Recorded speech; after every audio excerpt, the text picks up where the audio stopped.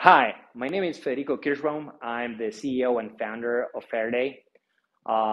When we started with Francisco, my co-founder, we both were doing pen tests. That's actually our biggest part of our career has been breaking into networks and perform pen tests around the planet. Over that time, we started growing, and one of our biggest bottlenecks, and to be honest, one of the things that we didn't like about the process was creating reports, managing all the data, and creating actionable data.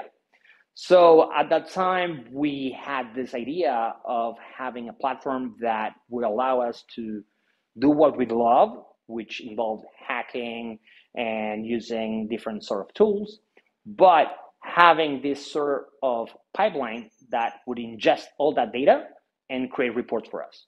So we were trying a way of scaling and a way of automating our work. Years passed by, and that idea from that project became a product, and the product became the company.